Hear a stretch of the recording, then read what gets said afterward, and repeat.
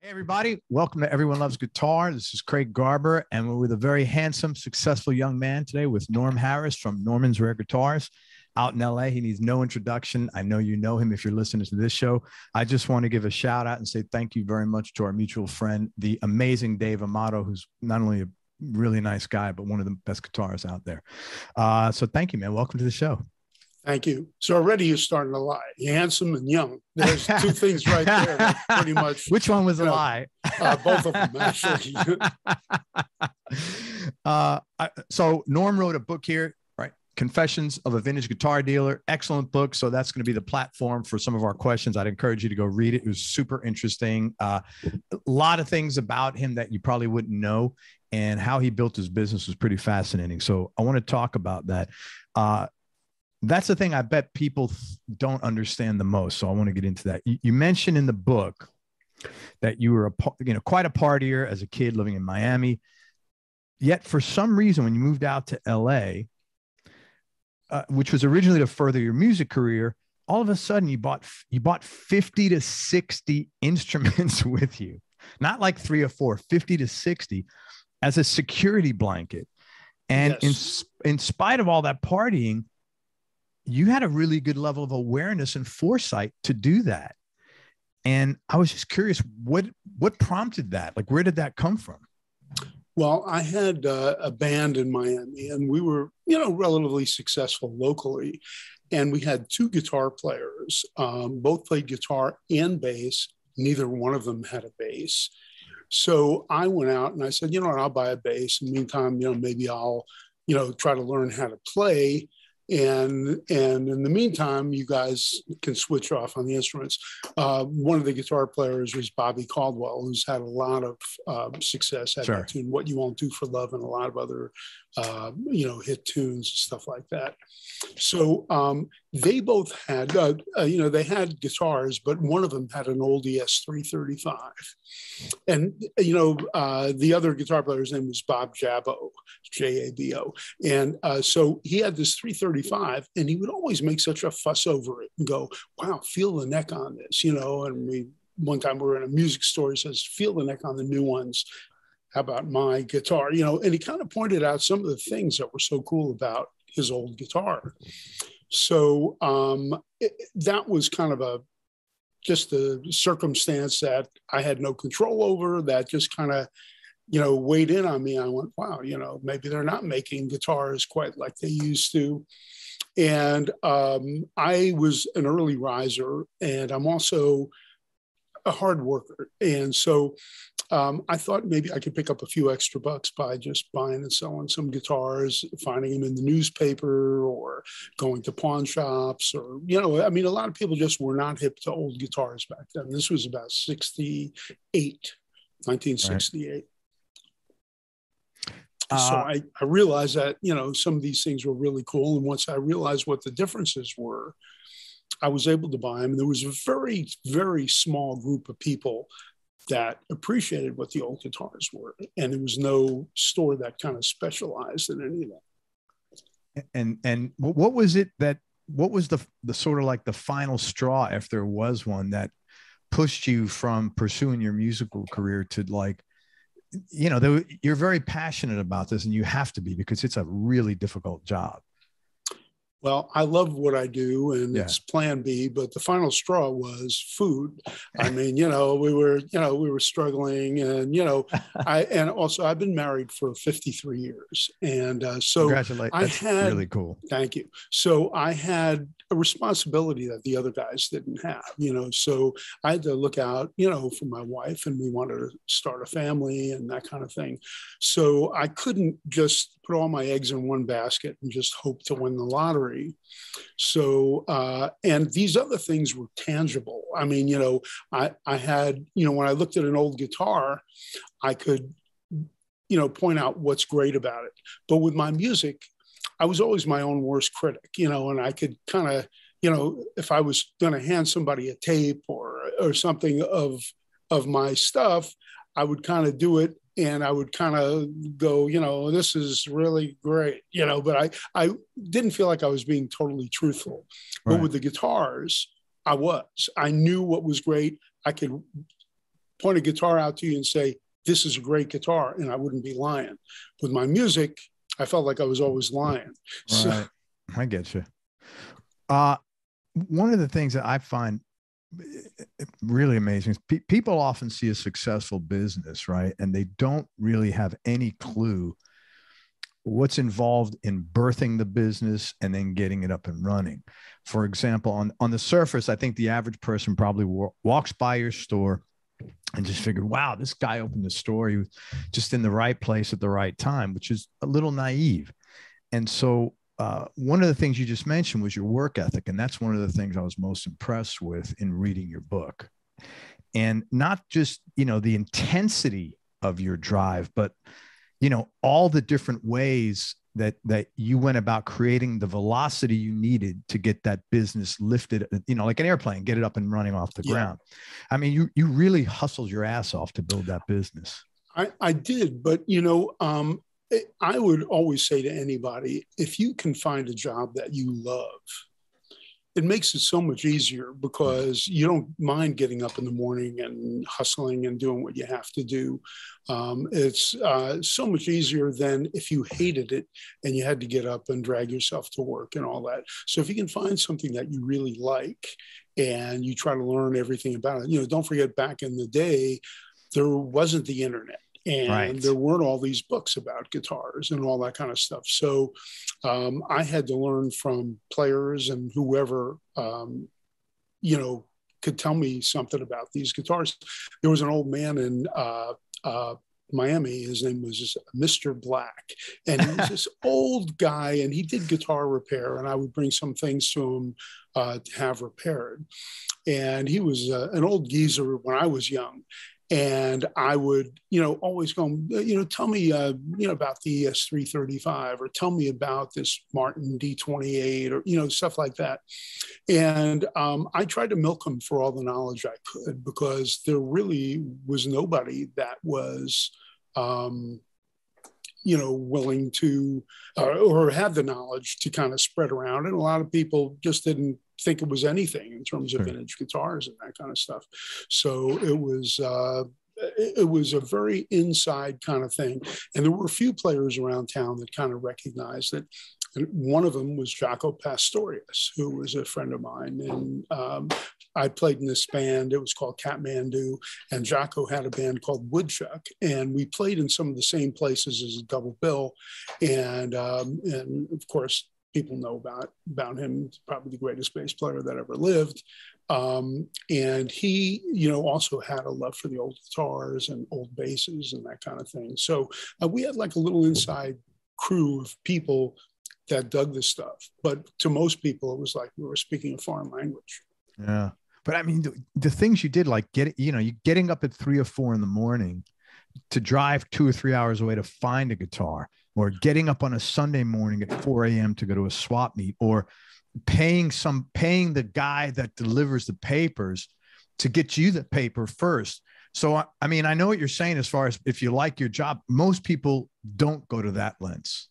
Yeah. They're not willing to hustle like that. Right. Well, a lot of it was, I consider it almost like prospecting, especially back then, because it was, you never knew what might be, if there was any gold in the water there, so it was exciting, I mean, when there would be like newspaper ads and it would just say something like old Gibson guitar, or Gibson guitar, or Fender guitar, or Martin guitar. There was one thing that I ended up buying a guitar that it was in the Miami Herald, and it was under garage sales or miscellaneous for sale. I don't even know if they called them garage sales at that point. And it said something like couch, refrigerator, stove, guitar, whatever. And there was a phone number. So I called and I asked this lady, I said, what kind of guitar is it? And I didn't know a lot about guitars at this point, so I was kind of really trying to learn. And she said, well, it's a Gibson. I said, oh, really? I said, can you tell me about it? What are you asking for it? She went, $25. And I went, well, I'll tell you what, make it 20 and I'll come over there and buy it regardless of what it is, figuring it was like an LGO or something that was destroyed, or, I figured I'd probably have to have somebody work on it or whatever. So I go over to this lady's house and she opens the door and there's a beautiful brown case leaning against the wall. Now, I don't know anything about what I'm looking at, but you look at this case and the case was beautiful. And I'm going, well, that couldn't possibly be it. There must be some other ragged guitar. Somebody says, oh, no, that's it. We're moving to Japan. My husband's business is causing him to relocate there. So he told me to get rid of everything. So she opens the case and it's a blonde cutaway L5. Now, I know nothing about guitars, but the case alone, it's worth more than 20 bucks. Yeah, even back then. And, don't forget, this was in the late 60s. So the prices were way different, Sure. So, but when I looked at the guitar, I'm going, I know I got something here. And I kind of went to some of the local people. There was a guy named Ed Olick who was also, before he had a store, was buying and selling a few guitars just as used guitars. And I don't even know if the term vintage was even applicable at that point. I think it was more just a used guitar. But I knew I had something, and I took it to a couple places, and this one friend of mine said, man, you have no idea what you have. And that kind of really got me going, so, some dumb luck and, that always helps, when, something like that happens and you go, well, maybe there is something here. Maybe I should be getting up at 5:36 in the morning and getting the newspaper early and, and, checking all this stuff. So it was a great experience. And it also kind of gave me the energy to go out and start, chasing guitars and all that. So you're like a kid on Christmas morning on these trips, basically. That was exactly what it was. Cool. I didn't have a lot of money, but I had a little money stashed. Yeah. And, and it didn't take a lot because, back in those days, probably the most expensive guitar. I Sunburst Les Paul, when I first started buying and selling guitars, was about $800. Wow. And people were complaining. They were going, $800? Are you crazy? You know what you could buy for $800? This used guitar, $800, you're out of your mind. And, of course, what they go for now. One in pieces is probably $150,000 or something, so, but, at the time, a few $1,000s went a long way. You could buy a lot of guitars for that. That's so cool. I know you said that, your motivation was you had a family and you're just being responsible and doing the right thing. But where do you think your drive comes from? Because that's, I think that's my dad. My dad was a Russian immigrant. And he escaped. His whole family was killed in a battle that they had there. He was from like Crimea, that area, Black Sea. Oh, area. wow. Yeah. And so his family, his family was, they were educated. They were art collectors. His father had a fleet of like fishing boats, that went out. And, so they were kind of upper middle class. And they ended up, the whole family got killed. They ended up with nothing. My dad escaped on a freighter, came to America with nothing, didn't speak English, but he heard that America was a land of opportunity and went to Ellis Island, which, there are a lot of stories. All the like immigrants. that. Yeah. And he ended up learning to buy and sell, actually to fix sewing machines. And after World War II, he went to Japan and he got the rights for Brothers Sewing Machine. So he was the president of Brothers Sewing Machine.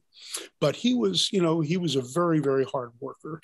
And there were he didn't go by a time clock or anything like that. Right. He'd get up and he'd get going. And if there was an opportunity, he'd be doing it at 1 a.m. And if not, then he would get his rest, so, but he was an example to me that, there's nothing that replaces hard work. Mm-hmm. I've been very lucky in a lot of instances where things have fallen my way, but I think the harder you work, sometimes the luckier you get. Yeah, I totally agree with you, man. And if you don't work hard, nothing falls in your lap. That's for sure. Right. Yeah, right. Man. Unless you inherit money and, just spend it for the rest of your life. But I always wanted to do something. I wanted to do something that was kind of my own. And, when I came out to California, I was married already and all that. And we were living in a house. My band was managed by Little Richard's brother, Peyton Penniman. And so we're living in a house in Sherman Oaks, no furniture, eating out of tin pans, Eagle Army Navy store tin pans, and we were sleeping on water beds, and we had one old TV, and we were driving a crappy car and all that. And so when we came out, all the guys were sleeping till like 12, 1 o'clock, and then getting up, and there were more night birds and all that. And I was up at like 6 o'clock in the morning looking for guitars, because I had already kind of established that I could make a couple of bucks by doing that. Yeah. That's so cool, man. I have so much respect for you for that, because I know how hard it is. I think everything that you do is hard. I mean, I don't think anything is a gift, but if you like it enough and you're willing to put the time in, again, I think that's what really matters. And it was also a time of opportunity. Now, doing this, it would take a lot more money to, the numbers are so different now than they were then. Let me ask you this though. I'm curious about, you said a couple of times already, I think if you're doing something you like, right? Where did that come from? Because your dad didn't take that job, presumably because he liked it. He took it because it was an opportunity. And there is a huge difference.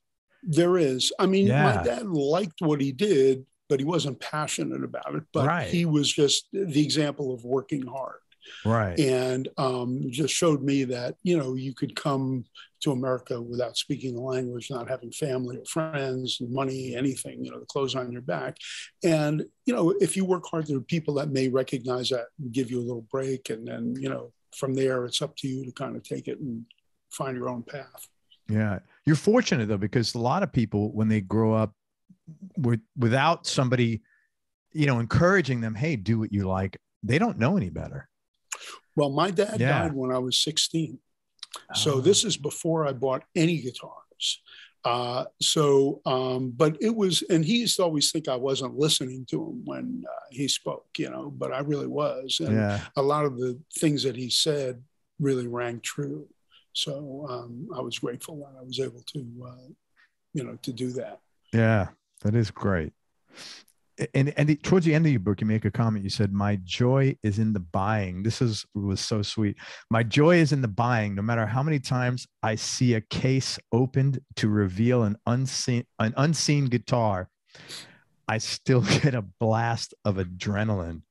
Absolutely. Talk about, you kind of mentioned, but elaborate on that. It's like prospecting. It's, like, let's make a deal or something, there's 5 boxes. Which one do you choose, and you don't know whether you got the Zonk or you got the, the prize. Right. And so it's just the surprise element of it is fantastic. What you were just talking about, a great example that you talked about in your book. In 1988, you and your friend Chris went to the Arlington Convention Center for a guitar show. You wind up buying a 67 custom Fender Lake Placid Blue Telecaster in mint condition. There was a series of very unlikely and unusual events that led up to that transaction. And in this particular case, you said something like, if I hadn't had that second cup of coffee, or if you hadn't lost the odds or evens game you and Chris play to see who chooses what, that wouldn't have happened. I was curious how you look at events like that have played out over your life. Like, do you look at it as luck, or I don't know if you're spiritual, or like karma, or just the fruits of your labor? Or well, I think I'm all of the above, but especially luck. I mean, dumb luck always, it's just being in the right place at the right time. But Chris had a guitar store in London, and I did a lot of business with him. And so we were at the hotel and we were walking towards the show, and this guy gets out of his car and he's got 2 Fender guitar cases. And he said, are you Norm? I said, yeah. He said, I got a couple things for sale. And I said, well, what do you have? And he's got like a brown Fender bass case. that was in really nice shape, and a black kind of nondescript case. So Chris and I flipped the coin, and he won. And I said, all right, which one do you want? He says, I'll take the brown case. So the brown case was like an early 60s precision bass that was stripped. The finish was stripped down, and it was just a natural finish. The neck was original finish, and the parts were right and all that. But the other case was a Telecaster custom, Lake Placid blue with binding with hang tags. It was a 65 or 6. I think it was a 66. But I mean, he looked at me and he went, you mother, you know, I mean, that was your choice, pal, you know. Yeah. And it was just like stuff like that, you know, happens to you and you just go, I don't know why. And he couldn't stop talking. He said, you are the luckiest mother, you know. And he was just, you know, he couldn't get over the fact that he won and he lost at the same time. Yeah. Yeah. But I mean, you've opened thousands and thousands of cases. I mean, statistically, that's going to happen. The more cases you open, the more times like things like that are going to happen, man. But I have to say that I've been especially lucky in some cases. You know, one thing that my wife kind of, you know, encouraged me to do, we used to go down to the Musicians Union here in LA. Right. And they had a bulletin board, and they also had a musician's handbook that listed every musician that was there by what instruments they played and all that. And she said, you know, why don't you get like the handbook, look up who plays guitar and just start calling some of these older guys. And sometimes you could tell by the name that they were old, you know, or that they were, you know, could be Elmer, or it could be a Tex or whatever, you know. Sure. And, you know, so you'd read through and, you know, you start calling, and I would go, you know, I collect guitars, and, you know, I'm interested in any older Gibson, Fender, Martin, Gretsch, Rickenbacker, or D'Angelico, anything like that that you would have. And I found some unbelievable stuff by doing that. And that was through my wife's suggestion. Yeah. And there was one where there was a guy who he worked at a TV station in Hollywood. And I called him and I said, you know, I'm a collector. Do you have any older Gibson, Fender? And, you know, and he said, well, I have an old Stratocaster. And I said, really? I said, well, what would you want for it? And I think it was maybe about $1,200, which was a lot. I said, what color is it? He said, white with a dark neck, you know, so I figured it was kind of white with a dark fingerboard. And so anyhow, at the time, this was a little bit later on where the values had already started climbing up and all that. But I go to the TV station, he walks me out to the parking lot, and he opens up the trunk, and there's a tweed case. So right away, I kind of go, okay, this is promising, you know. You get that. He flips the case open, and it's a 58 Strat in it was desert sand finish, which is kind of a tan color, like what the Music Masters and Duosonics would be, you know, that you would see, with an anodized pick guard, metal guard, and an all rosewood neck. So it was like the first all rosewood neck. I mean, you know, like the rosewood Telecasters later on that were all rosewood. So it wasn't just the fingerboard, it was all rosewood. And I looked at it and I went, you know, what is this? I've never seen anything. He said, well, I had a TV show called California Hayride, and I was friends with Leo Fender. And I said, could you make something that would look good or different on TV? So, I mean, that was complete dumb luck. Although, you know, there were a lot of other guitars that I saw in between time that were not quite that, but it just happened to be at the right place at the right time. And, you know, again, he just thought it was just something cool that Leo made for him, but it was a real historic guitar. And I ended up selling it for a lot of money years down the road. And, you know, and I love this stuff. A lot of the time I didn't want to even sell things because I fell in love with it so much, but I had to sell things in order to have money to go out and buy some others. Sure. So that's kind of the drag about being in business. If you don't want to just stop and end and you're done, you know, you have to figure out, how am I going to support this, you know, this thing. So Well, the way too that you called them and you said, "Hey, I collect guitars." You didn't say I buy and sell guitars. Because when you say I collect, no, that would kind of put people off. And totally. sometimes, you wouldn't get a guitar if you did Right. that.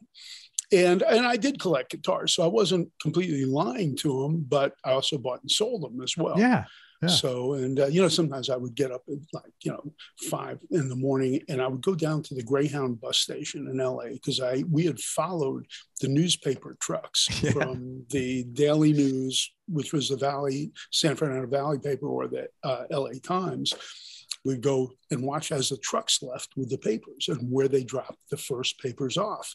And it was a Greyhound bus station downtown. And it was scary. This would be like, 5:30 in the morning. It was dark outside and there were all kinds of crazies out there.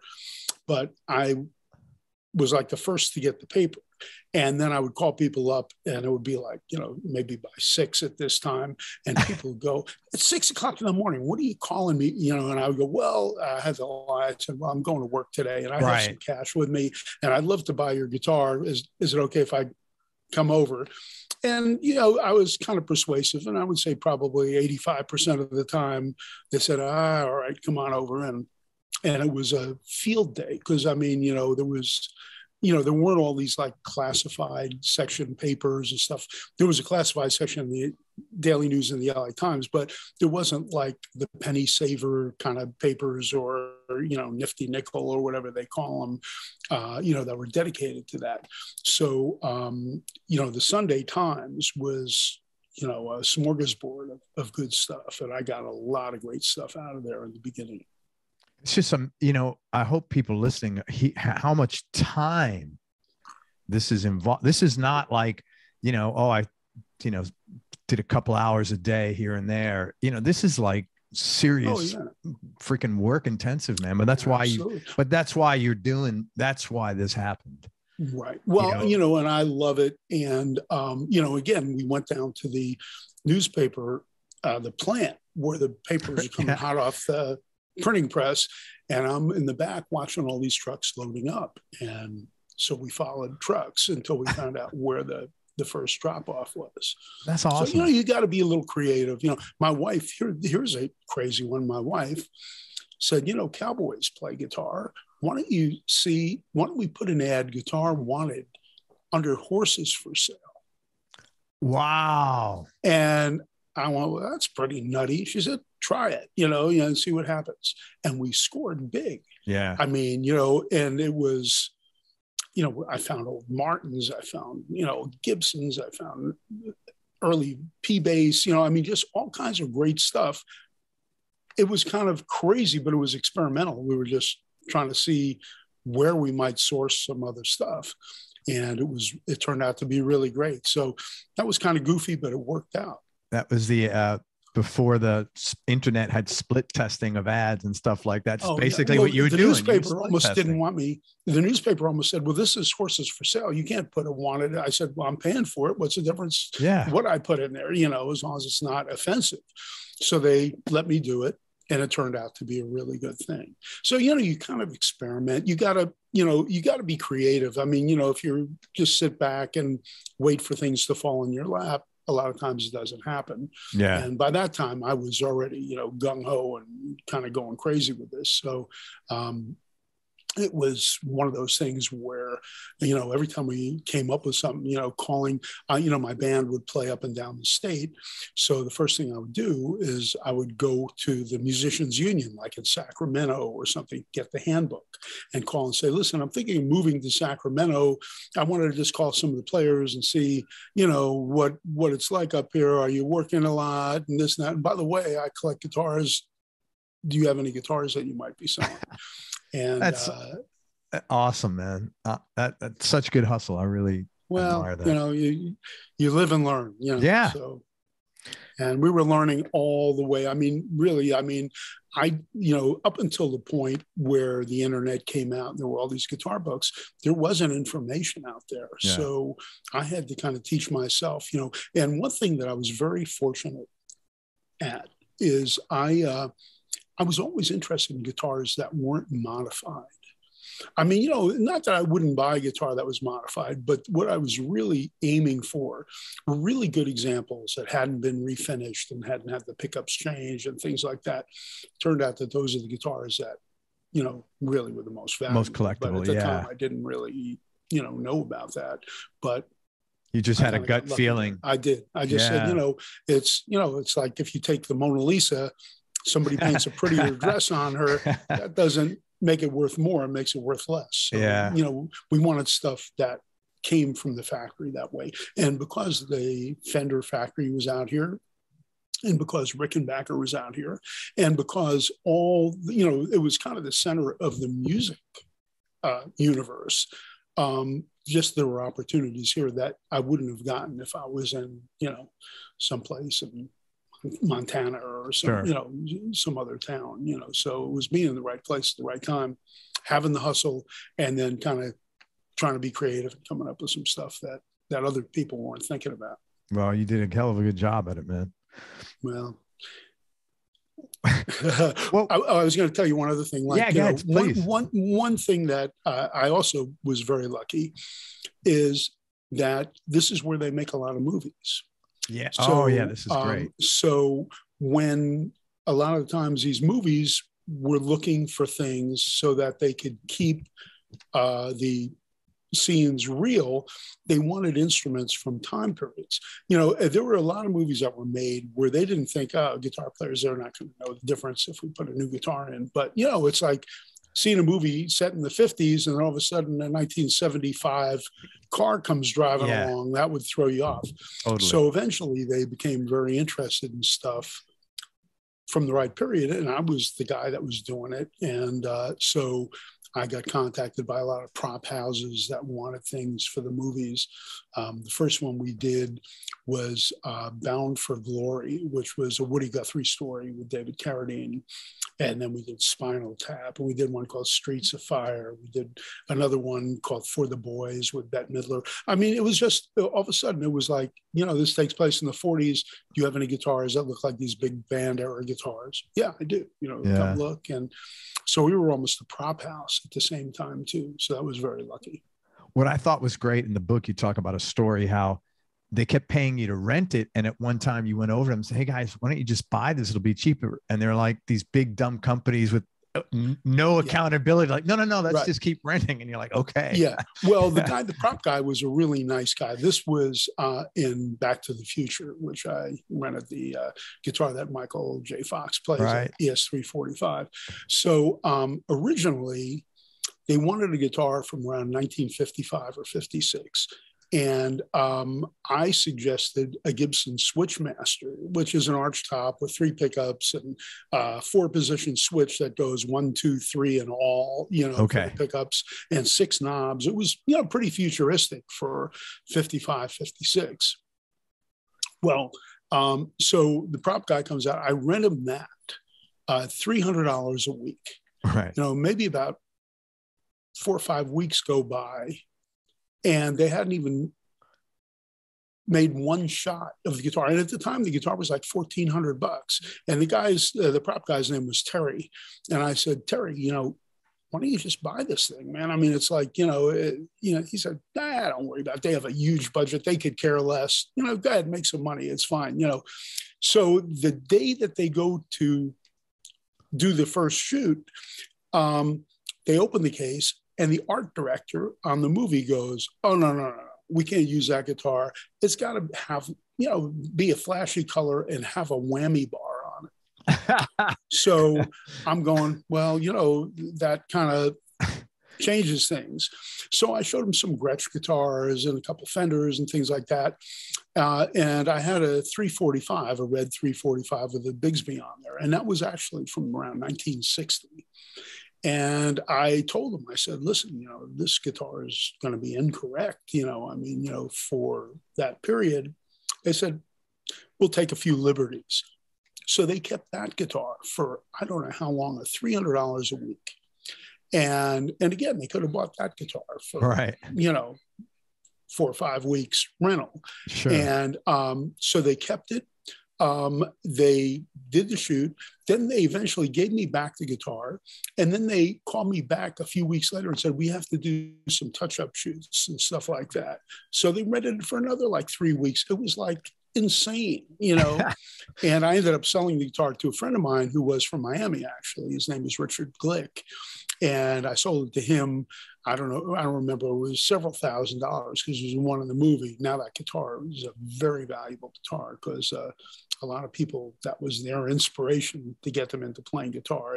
I think it is the biggest grossing movie maybe of all time, or one of, you know, so it had a big impact. But, you know, it was just silly things like that. You know, it was great that the guy was like, he could have bought it himself and rented it himself, but maybe that would have looked like a conflict of interest. Sure. That's cool. Right place, right time. Yeah. So he just said, you know, don't worry about it. You know, they'll be fine. Tell me one or two strange requests or strange deals that you've done that you're like, just, why do you want this? Or some, you know, whatever was weird. Okay. Well, here's one. I was selling a lot of stuff to the Hard Rock cafes. You know, they ended up buying a lot of stuff, and not from me, but they were buying like Squires that were signed by Paul McCartney and stuff like that. And they really didn't know, and they put them up, and it was just a prop. But the stuff that I sold them was actually played and used by the artist. And I'd sold them loads of stuff, and they knew that I was, you know, telling them the truth. I mean, I would say if the guy didn't own the guitar, I would say, well, he just used it for a couple of days or something. You know, I would tell him whatever it was. Sure. But, you know, that way, you know, I was covered and I wasn't, you know, kind of bullshitting with them. Yeah. So I get a call from them one day and they go, you know, we need something from Frank Sinatra. And I mean, you know, I'm feeling guitars, and, you know, it's a little out of my space, you know. And then I realized I have a friend named Jim Fox who played guitar with Frank Jr., and he was one of my customers. And I mentioned that, and he said, well, you know, I know like Frank's assistant, I forgot what the guy's name was, but he was like his right-hand man for years. And he explained, you know, that we wanted some stuff. We didn't say where it was going or anything like that. But, and this was one of my dumber mistakes also, by the way, you know, I've made a lot of them. But so what ends up happening is he gets all this guy, and the guy has some stuff that Frank had given him. One was a picture of a clown that Frank painted, signed and painted. There was a microphone that was a gold microphone, and it was etched in there, Frank Sinatra on the mic. So I ended up selling that stuff to the Hard Rock, and I think I sold it for about $20,000 or something like that. Who knows what that stuff would be worth now? But I mean, it kind of caught me so by surprise, and I wanted to, you know, make good with the Hard Rock, because I mean, I've done a lot of business with them. And here's another story that's kind of crazy. I have a buddy of mine who was a costume designer, and one day, I ended up doing a trade with Bob Dylan back in the day. And he gave me this National electric guitar. It was like one of these white guitars, kind of map shaped, you know, National. And I had him sign it, you know, and I had it pre-sold to the Hard Rock Cafe for $2,500. This was wow. This was probably 19, you know, early, you know, maybe late 70s or something like that, which that was a lot of money. Yeah. And, you know, I had never dealt with memorabilia or anything like that much. So, I mean, the prices were way different than they are now. There's these auctions and stuff goes for a fortune. So it turns out that this friend of mine, his name was Don Vargas, and he was like a costumer, and he worked on a lot of like the, you know, that what's that, and the Bear, the, you know, Smokey and the Bear. Smokey and the Bear, and Smokey and the Bandit. Reynolds. He worked on a Bandit. He worked on a lot of these Burt Reynolds movies and stuff like that. And he was a costumer, and so I have the guitar in my store, in the front of the store, and the case is open, and it's signed Bob Dylan. And he walks in, and he goes, you got that from Bob? And I said, yeah. He goes, you know, I sold that to Bob. I said, oh, cool. He says, you know, that guitar was on the cover of Rolling Stone magazine. And I didn't know that. Oh, you know, wow. I didn't even know there was any connection to anything. And so I called the Hard Rock, the guy that I was dealing with, and I said, look, you know, I told you $2,500. I'm not going to change my price on you. I said, I said it. I'm going to live by my word, but I got to be the stupidest person alive. Yeah. And they ended up sending me to New York, and I went to the Hard Rock there. They put me up, and they, you know, wined and dined me and did all kinds of stuff. And that gave them the feeling that they could deal with me and count on me and to not go back on my word and stuff like that. So it really, there was a time where I was probably the main supplier of memorabilia to the Hard Rock. And so that little opportunity cost on that guitar was made up many, many times. Many, many times. As a result. Right. Yeah, that's cool. That's good they did the right thing. Yeah. And I just, you know, I didn't want to, you know, go to a different price and have them go, you know, we can't trust this guy, you know, so, but that really gave them the feeling that they could trust me and that I would be truthful with them and hold to my word. So I probably sold 500 instruments to them. Wow. Yeah. That's well worth it. Small price. Yeah. They're not buying much now because of the pandemic and all that. I think they've really curtailed they were in like an expansion mode, and they were like opening new places almost every month or two all over the world.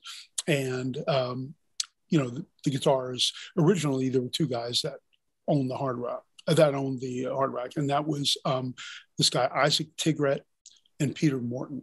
Yeah, and I knew them both, and they opened their first Hard Rock in London, and they took a couple guitars that they had, and they had like Eric Clapton and different people sign them. They put them on the wall, and they realized that that was kind of their niche, you know, was to, you know, have, you know, signed memorabilia all over the place. So eventually Peter and Isaac kind of parted ways. And so they would kind of choose, one would take like Dallas, the other one would take Houston, one would take San Francisco, one would take Los Angeles. And they had all these places that were owned separately by each. It was like almost two companies in one. And then eventually, I think the Seminole Indians now have the Hard Rocks. I think they bought the franchise. Oh, I didn't know that. Okay. Yeah. Because I know they have a bunch of Hard Rocks casinos on Seminole property. I didn't realize they had bought the whole company. Yeah. Interesting. So I'm sorry, I didn't mean to cut you off. Oh, no. So, I mean, I was just going to say that little, you know, a couple little things led to me doing a lot of business with them. Yeah. And I think it's real important when you're in business that if you give your word, you keep your word. Hell yeah. People respect that. And, you know, I mean, all I have is my word. That's all we all have, man, when it comes down to it. Along those lines, good timing this.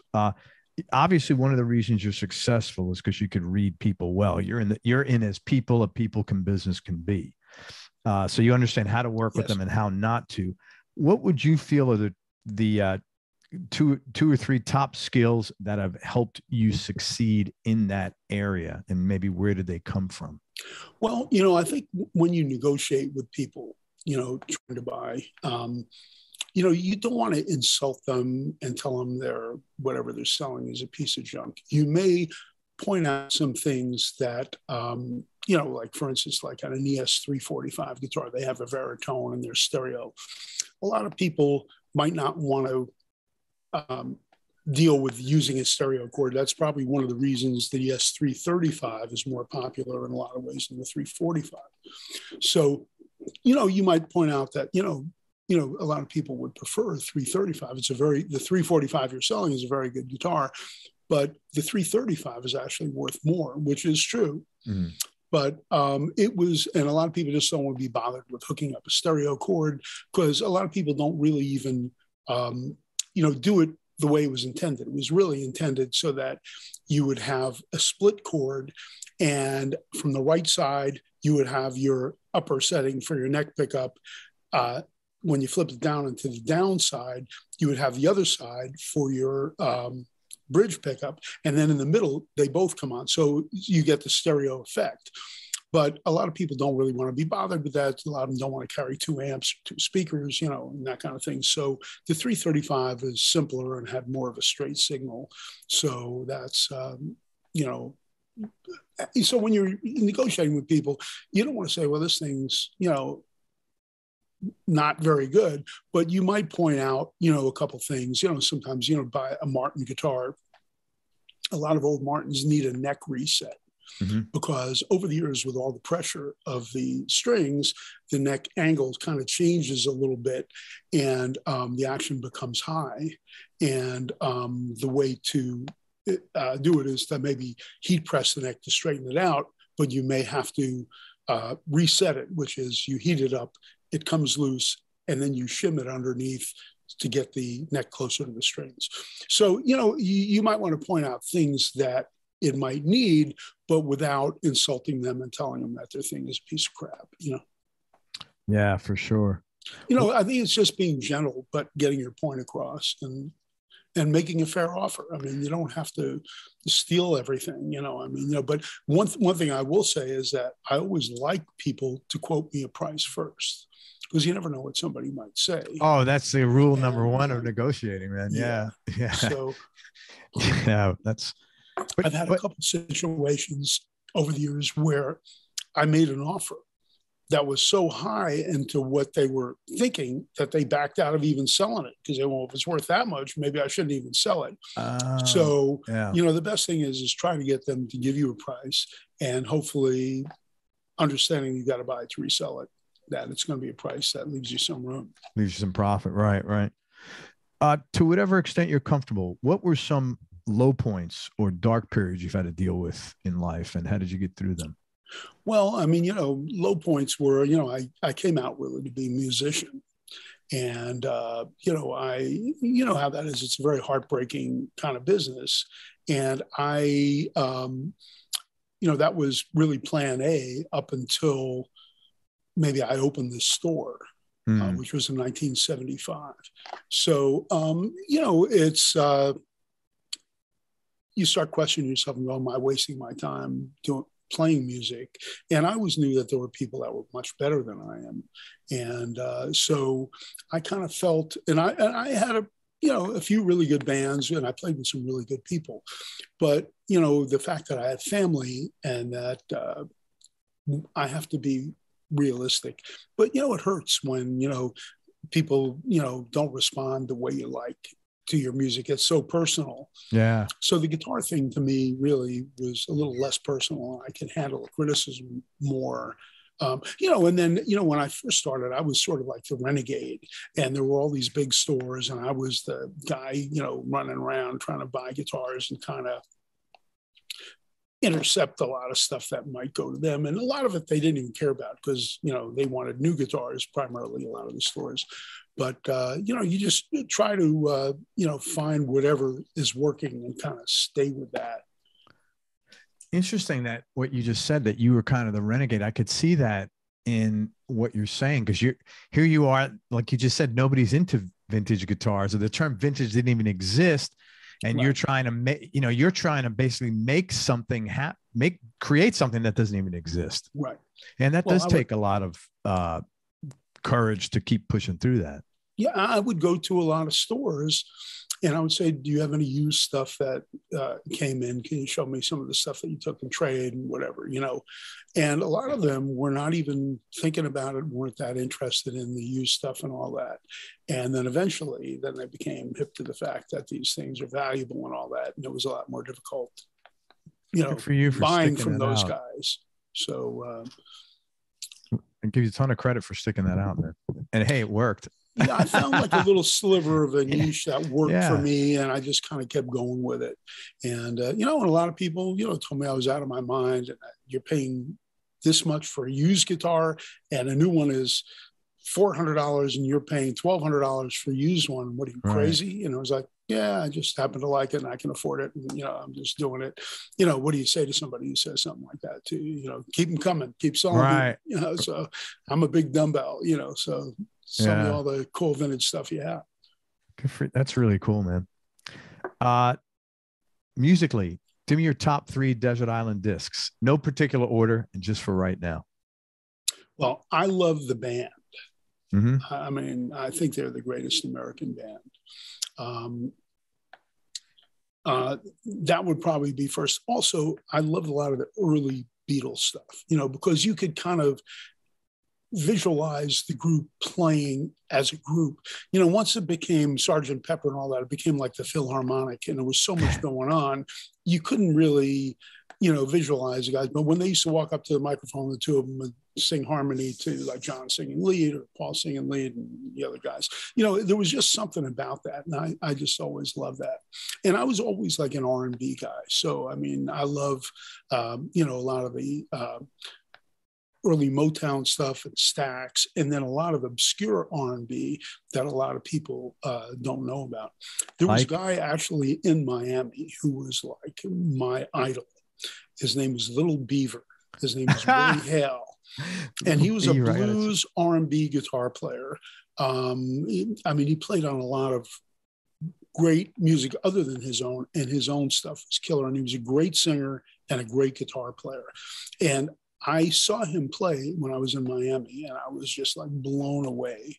And I used to listen to a lot of the black radio stations back then.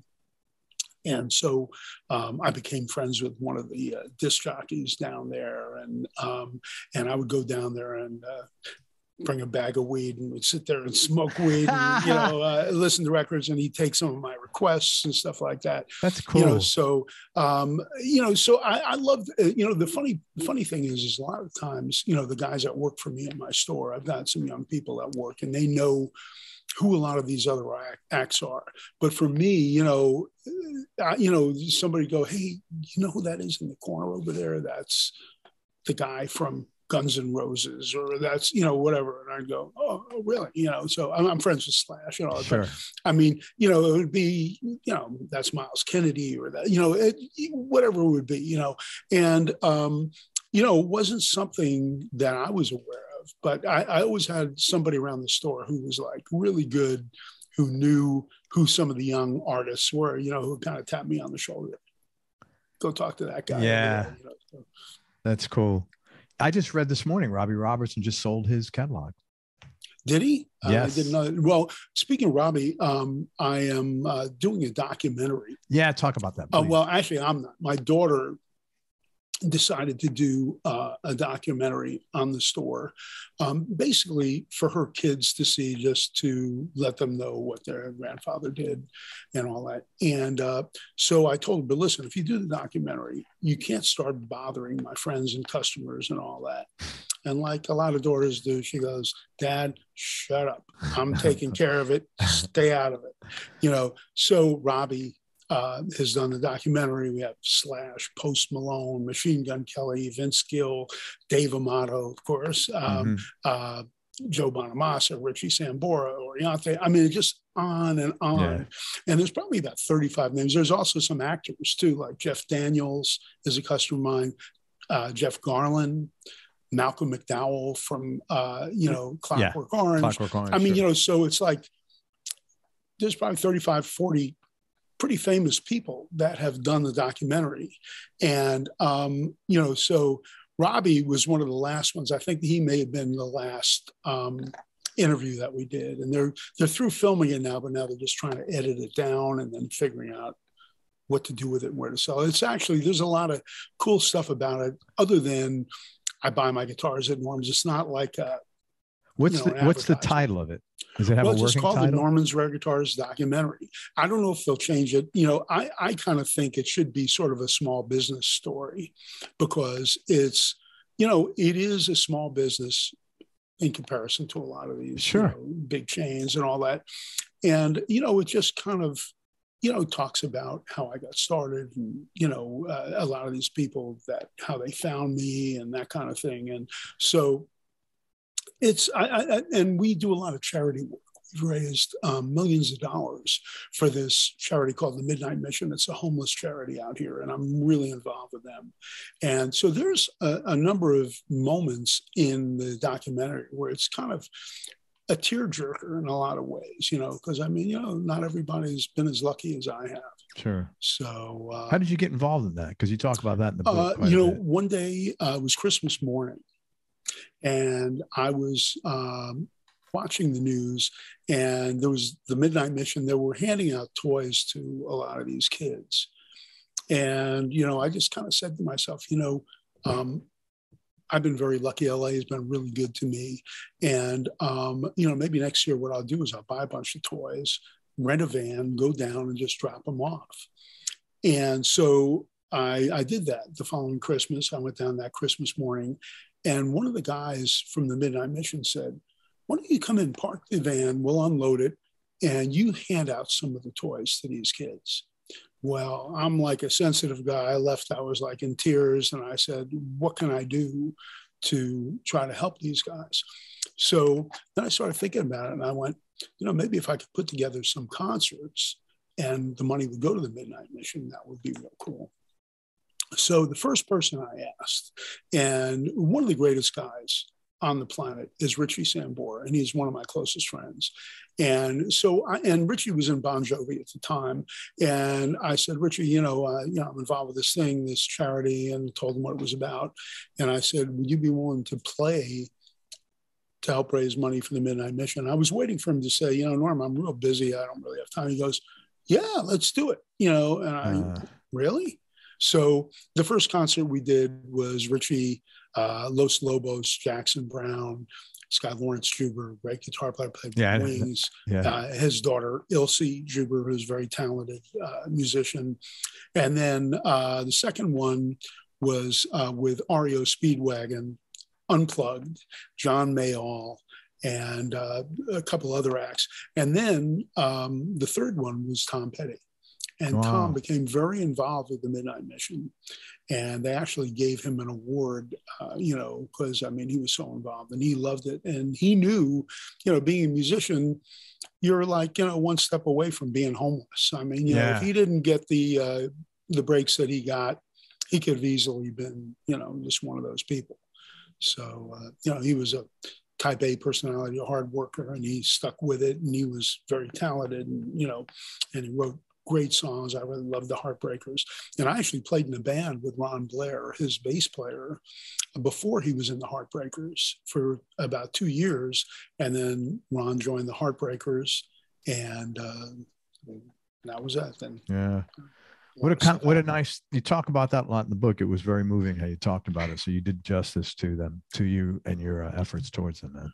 Well, it's like, if you're able to do something, why wouldn't you? I think that, it's, not everybody has a platform, or not everybody has the ability to kind of organize stuff for a good cause. And as you get older, you start realizing that, you work all your life for something, and you want to do something that's just for the good of people that are less fortunate. So it really means a lot to me, and I'm still very involved with them. And we're always, Gibson just gave us 2 guitars, really nice guitars, Les Paul Customs from the custom shop that we just had Joe Bonamassa and Orianthe sign, and we're going to auction them off to raise money for the Midnight Mission. That's good. So you actively involved as much as throughout the year. It's not just a Christmas thing now. Oh yeah, no. Now once I saw it, and I've been down there seeing what they do, and what I really liked about this particular place was, a lot of these. There are a number of missions in LA, and most of them have like a religious component. So before they give you the sandwich and they give you a place to stay and maybe, some clothes or whatever, they try to indoctrinate you into something.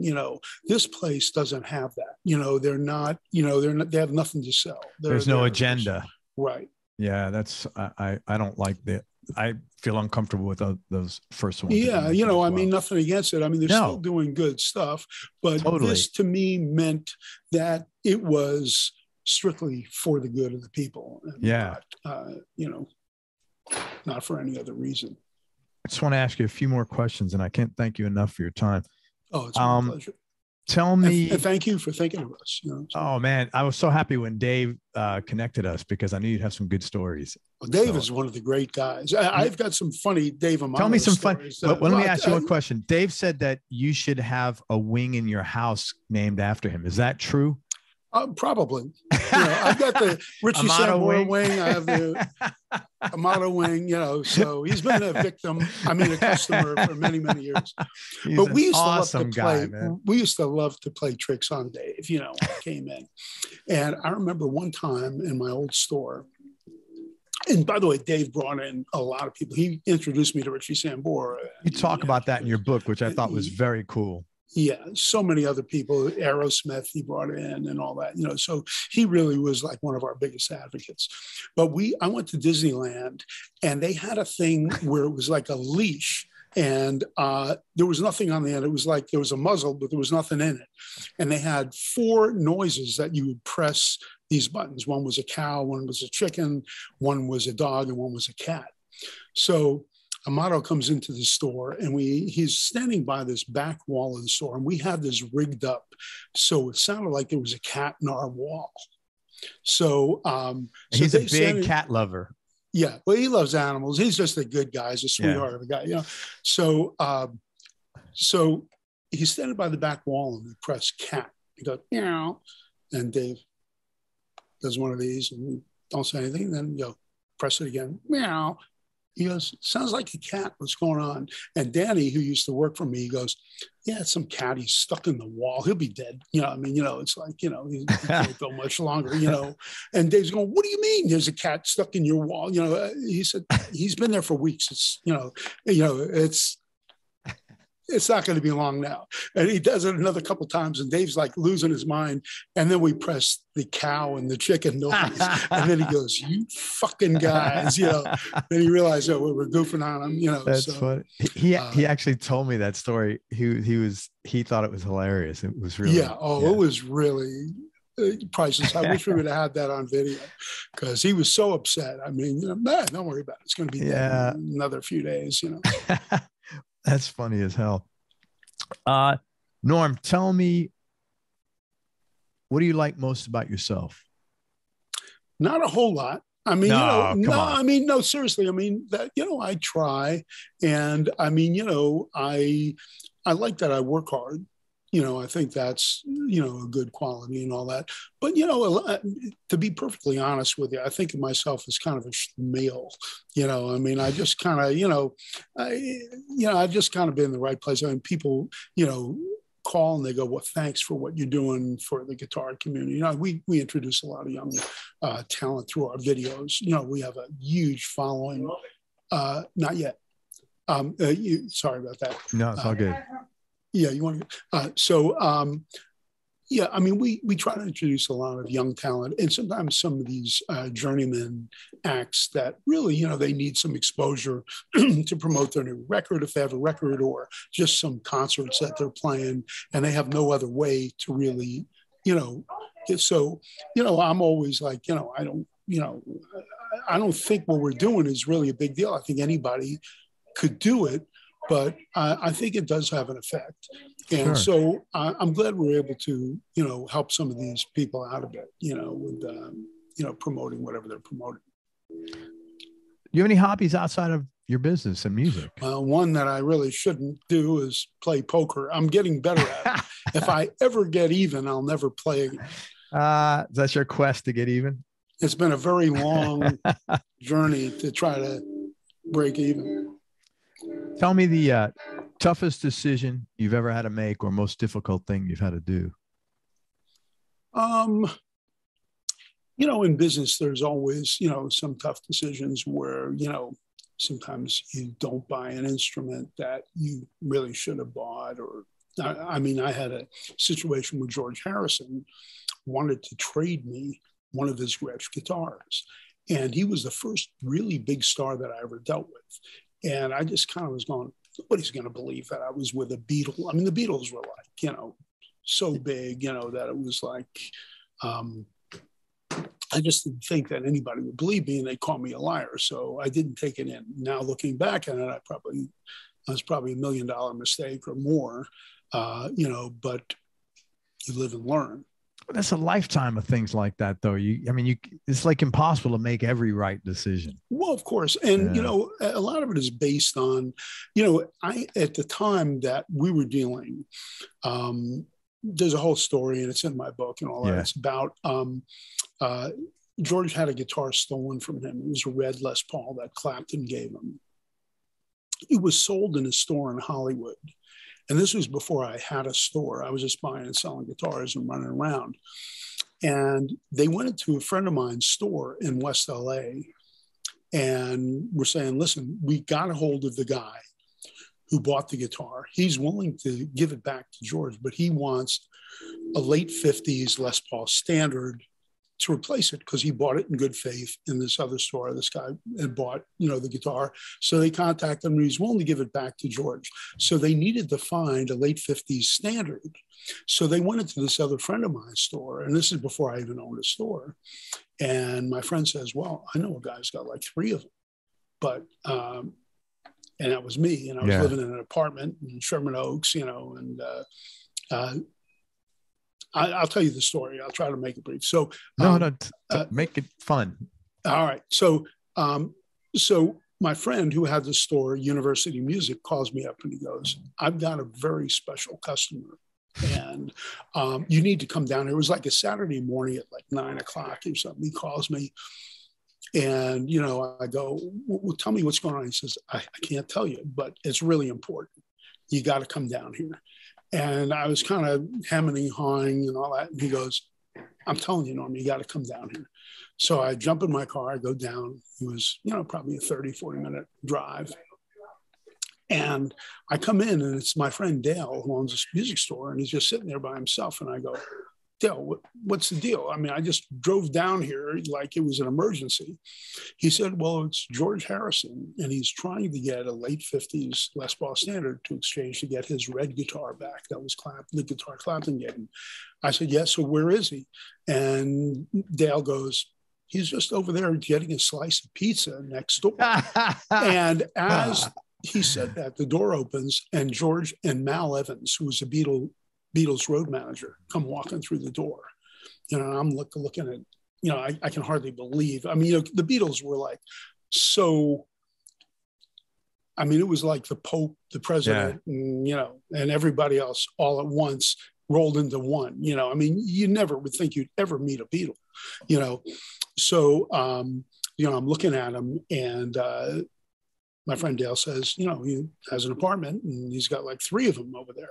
So we get in my car, we drive to this apartment in Sherman Oaks. Were you nervous having George in the back? Yeah. And I'm looking at him like, this has got to be like an imposter or, I mean, right. It's just, surreal. It's just hard to believe. I'm sitting right next to him and I keep looking at him. So we go to my apartment and there was like an underground parking lot. We come up through this stairway and we come up and there's like a atrium there, and a few people see us walking into my apartment. So we go in, we negotiate, and, and Marlene is in her bathrobe. My wife's in her bathrobe. I said, George Harrison's coming in. She goes, yeah, right. And I go, no, and as I say that, he comes walking in with Mal, and my wife is like in shock, And I ended up making a deal with him he bought 2 Sunburst Les Pauls, 1 to trade to get his guitar back, and then he bought a 56 Strat and another 60 Les Paul Standard. And we walked out of the apartment building, and now there's like 100 people or something standing there because somebody spotted a Beatle coming into our apartment building, and just in the blink of an eye that it took to do that. It was like no time at all, and so, I mean, again, that's like, if the president or whoever came walking into your place, and he was easy to recognize at the time. This had to be like maybe 1974 or something. I'm not sure. No, maybe even earlier. It was like when All Things Must Pass, George had a solo album. So record. I think it was earlier, maybe 71 or something. So, but the Beatles were like God. I mean, it was, nobody could believe that a Beatle was there. So, a funny turnaround to the story is about 2 years ago, a lady comes into my store now and says, "Hey, Norm, how you doing? I don't know if you remember me, but I lived in this apartment building with you. It was myself and my sister and my mom, and we were little girls at the time. And her mom knew Marlene, my wife, a little bit, from the building. And she said, by the way, everybody was crazy about this story when you had George Harrison in there. And I said, oh, yeah, cool. She goes, yeah, and my sister is Paula Abdul. You know what? You talked about that in the book. It was so nice. Well, in LA, you just don't know who you might be living with. I mean, they were just young girls. They might have been 8 years old or something, but it was the talk of the building for a long time that we had a Beatle in the building. That's so cool. Yeah. So, that kind of stuff. I mean, again, there's so many stories and so many things over when you do something for 50 years, and I'm in the hub of the entertainment business right out here. So just being in the right place at the right time, and just things have just fallen into place. I worked hard, but there was a lot of luck involved. Sure. Tell me what's been the biggest change in your personality, maybe over the last 10 years? And has that change been intentional, or is that just a part of aging? Well, I'm getting older, but I mean, I had to be kind of convinced of the social media thing, because I was kind of old school. I liked shaking somebody's hand and doing business face to face. And, for me, it was awkward, and I really tried to resist it as much as I could. But now we're, very much involved in social media. Between our YouTube and Facebook and Instagram, we have like 1.1 million followers, So, I mean, well we've deserved. Been very lucky. Yeah, well, man. Just very lucky. So, I mean, I've had to kind of get myself accustomed to that. I mean, when we do the videos, I mean, I was always very self-conscious about talking, in public and that kind of thing. It's one thing. Really, even with as much as you talk with people.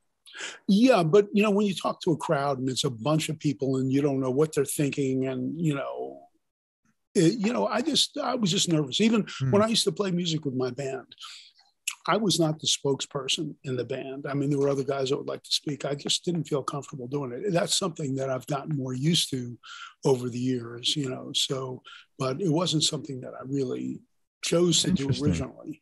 Yeah, now I'm comfortable with it. And I figure at my age, what are they going to do? Give me a life sentence? How long could that be at my age? Oh, man. Last question. Any final words of wisdom? And I thank you again. No, I think just, to anybody young, find something that you love doing, and then it won't be difficult working hard at it. If you hate what you do, it's very difficult to be successful at it. But if you love what you do, I think you'll find a way. I want to thank you very much for everything. Thanks so much for your time.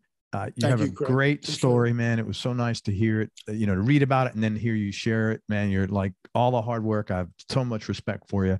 I would love everybody to check out the book, Confessions of a Vintage Guitar Dealer. It's a very fun read. Like, you could sit out with a cigar or whatever it is you do and a cup of coffee over a Saturday and enjoy it for the afternoon. I always like to say that I need an illiterary agent. No, it's a lovely book, man. It's easy reading, and I wanted it to be for people who don't have a large attention span. The chapters are short, the stories kind of get to the point. It was really cool that it was little chopped up stories.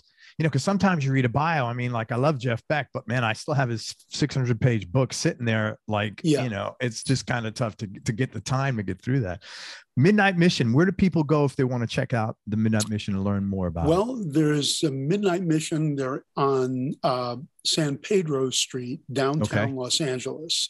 I don't have the information here handy. No, that's fine. I could get that to you. But they're great. And I have to say, we have had so many people that are our customers and our friends and our family in here. I like to call them all our family. I mean, even Joe Bonamassa has played a couple times for the Midnight Mission. I mean, we have so many people that are really, once they see what they do, they've really gotten behind it. And Richie Sambora, again, Tom Petty would love the Midnight Mission. You ever want to do something in Tom Petty's name, He would love that. The Midnight Mission. Yeah. And I'm sure they're online as well. Yes. Okay, cool. So check out Midnight Mission online if you're not in LA.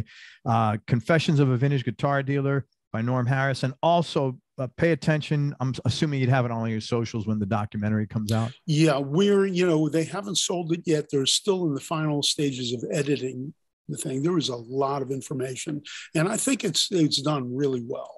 So it's not like just an advertisement for us. So I hope people like it. I mean, I'm sure they will, man. You got some good stories. Thank you. Thank you. Hang on one second. We'll wrap up. Everybody, thank you so much for listening. If you enjoyed this, share it on your socials with your friends. Thanks very much to Norm Harris for spending time with us. Again, Confessions of a Vintage Guitar Dealer, The Midnight Mission, and stay tuned for the documentary. And most important, remember that happiness is a choice, so choose wisely. Be nice, go play your guitar, and have fun. Till next time, peace and love, everybody. I'm out. Norm, thank you for everything, brother.